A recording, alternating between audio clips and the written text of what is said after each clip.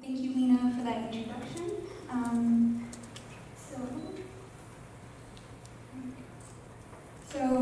Coral reefs obviously extend throughout the global oceans, and unfortunately, over 70% are currently estimated to be destroyed or threatened or degraded in some way.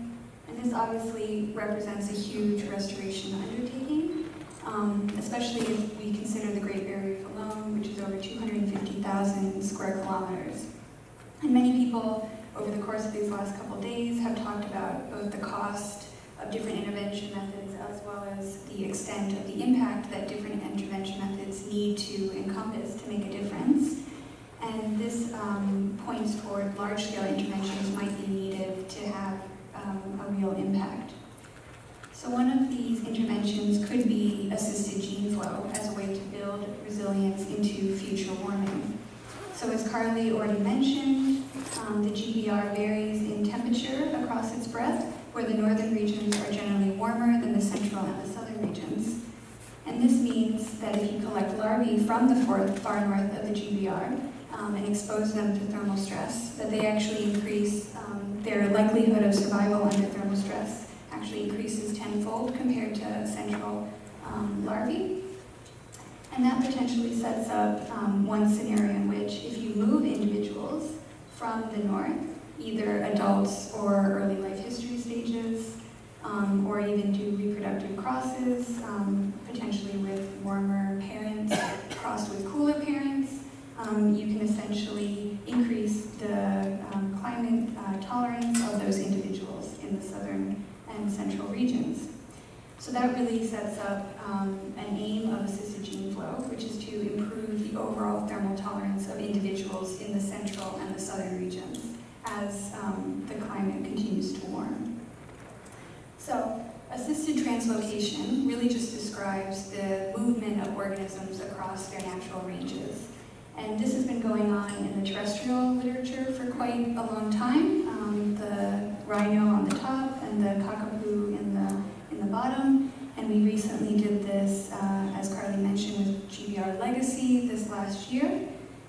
Seen here with the corals on the plain. And when we think about different levels of translocation and think about their different risks, the risk really does increase as you move organisms outside of their known ranges.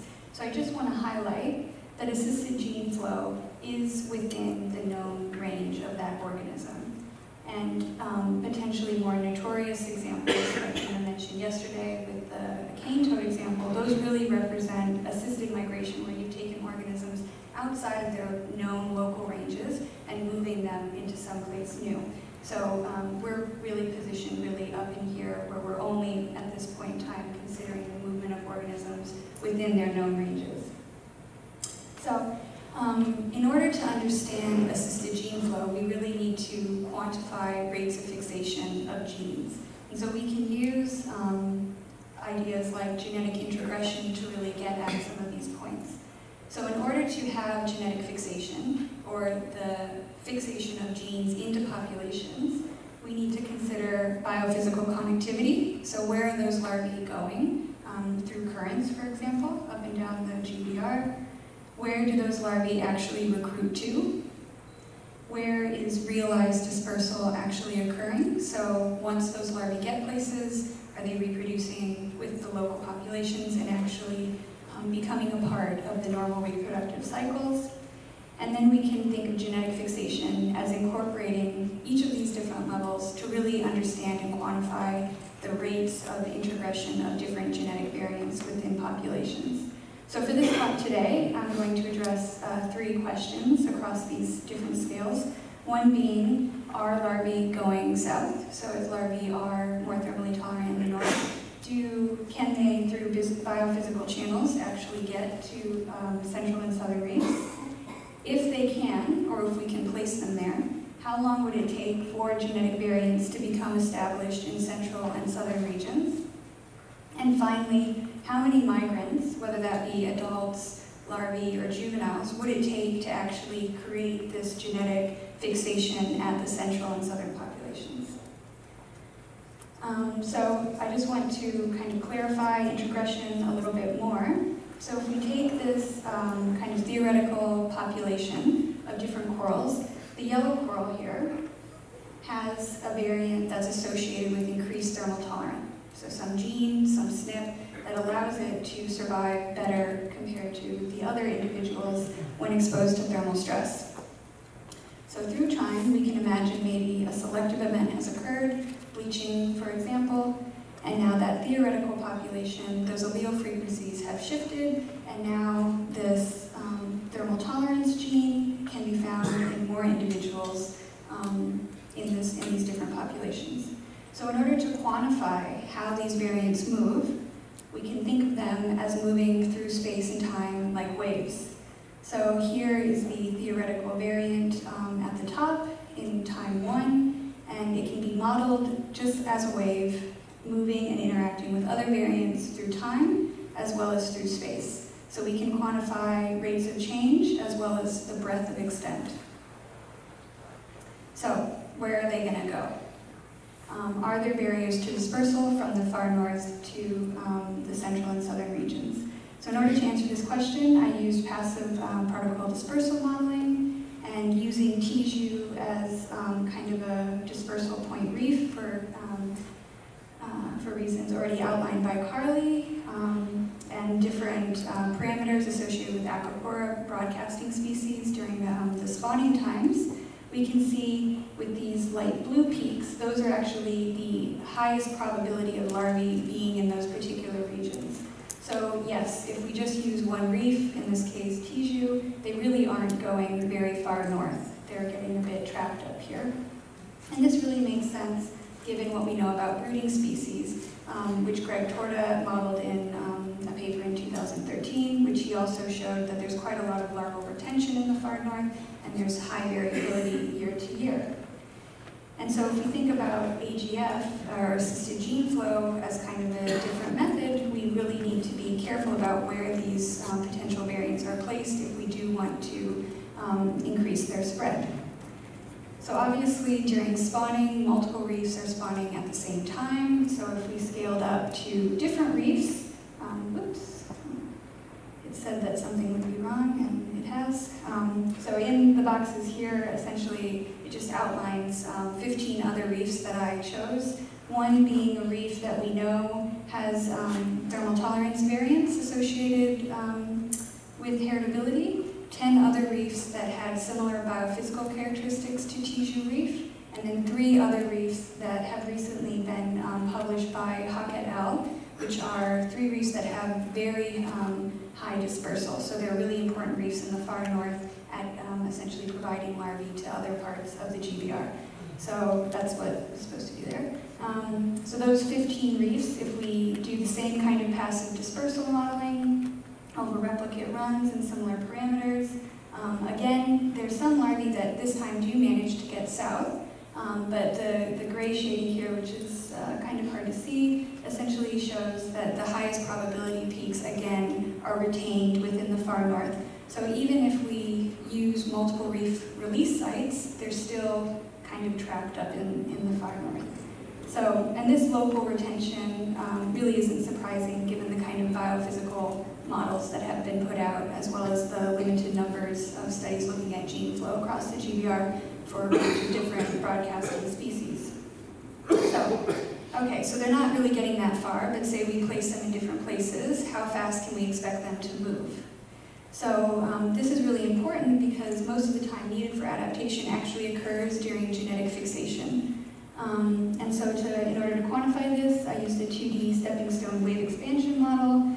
And just to give you a bit of the parameters, some of them included selection coefficients, so different traits have different selection coefficients based on how important they are, effective migration rates, species ranges, mutation rates, all of these things were incorporated.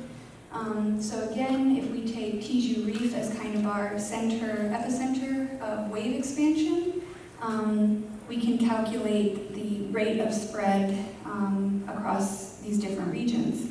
And essentially, if we have one variant at a pretty high selective coefficient, which you would expect for thermal tolerance, you can estimate about a 0.029 kilometers per generation spread.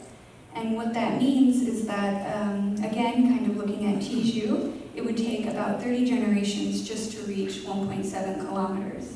And alternatively, 100 generations to get to the next closest reef, which is about 5.8 kilometers.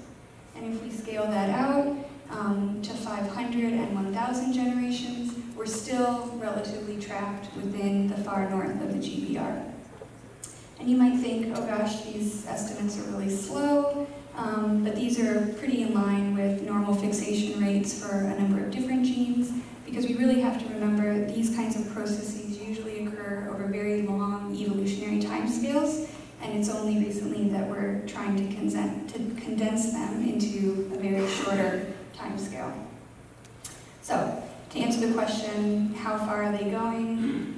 How fast are they going? Well, they're not going that far, and they're not going that fast. So that potentially suggests that intervention might be needed if we want these variants to go to different places.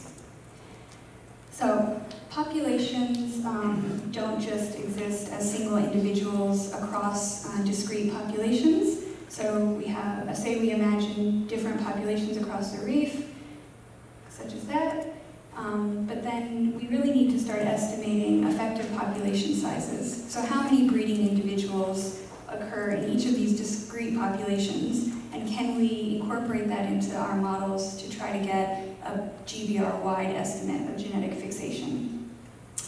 So if we start to incorporate genetic fixation rates, on one reef it really starts to blow out the time to fixation. So now we're looking at about 46 generations to reach fixation. And only recently was there a paper to show across the GBR for different populations of Acropora millipora that the effective breeding population size of at least this species is about 21,000 individuals.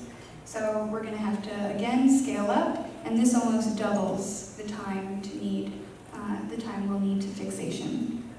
So given all of these rates that I've talked about, multiple release sites really are going to be needed in order to have genetic fixation on timescales that are needed and relevant for restoration. So finally, I just wanted to cover, well, how many migrants are we actually talking about? There's been a number of nice talks today looking at how many larvae we can get on boats, and how many can we settle, and how many can we have in CSIM, but how many could we actually need for genetic fixation? So unfortunately, if too few migrants are used, fixation has a tendency to slide backward due to natural processes like genetic drift. And quite intuitively, we can decrease the time to fixation if we increase the number of migrants used. So if we again take our example of Tiju Reef, so looking at a single reef scenario again, under two different selection coefficients, both the teal as well as the purple, where the number of migrants, that can be larvae, juveniles, or adults, are seen on the x-axis, and the generation time to genetic fixation is seen on the y, we can see that we need about 100 migrants. So those are individuals that are not only reaching the location, but are actually reproducing with individuals at the sink location, that genetic fixation should occur in about 4 generations. And if we up that to about 1,000 individuals, we can actually decrease that to less than 1 generation. So obviously we're interested in not just single reef scenarios, but across potentially the whole GBR or other reef tracts. So we can look at the number of reefs now from 0 to about 3,000, where the z-axis is the number of migrants and the y-axis is the log time to fixation in generations for particular variants, which corresponds with this color code over here. And what we can see is that the rates really start to explode. So it's going to take about 38 generations with at least 10,000 migrants to achieve genetic fixation across the full extent of the GBR. So some take-home messages. Without assistance, fixation of thermal tolerance is unlikely to spread beyond the far north of the GBR without some assistance. And 2, if there are variants in the far north, which studies suggest that there are, it may take at least 30 generations just to leave one reef. And to kind of bring this, I guess, into perspective, using the IPCC report that has gone around in this seminar, 32 years from now is the 2050 scenario. So essentially that would be the amount of time for that variant to just leave one reef. And 82 years